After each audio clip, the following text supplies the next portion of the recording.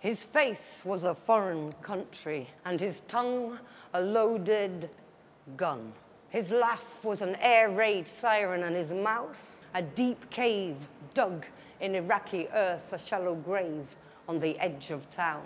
His beard was the barbed wire fence that surrounded the camp, and his skin a handwritten map sewn into his shirt, a deserted field at midnight, a passport torn in two. His eyes were soft buried landmines, and his voice radio static caught between stations. His ribs were the gripped bars of a Guantanamo Bay cage, and his lips the careful line that customed the border between territories. And he walked like a schoolchild in the rubble of a home, and he spoke like a low-flying drone through Aleppo. Om, sweet Oms, welcome to England.